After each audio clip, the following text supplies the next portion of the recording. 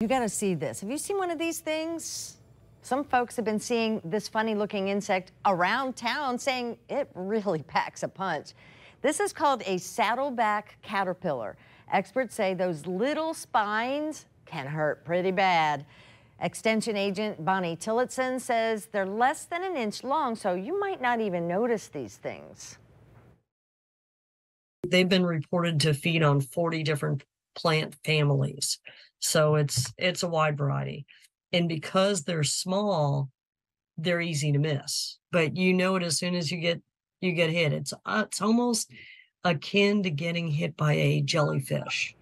So wear your thick gloves, I guess, if you're poking around in your plants. If you do get stung, you'll want to get that spine out just like you would for a bee sting. Tillotson says the best way to do that is using tape. And I've heard glue works too. Let it dry, then pull it off.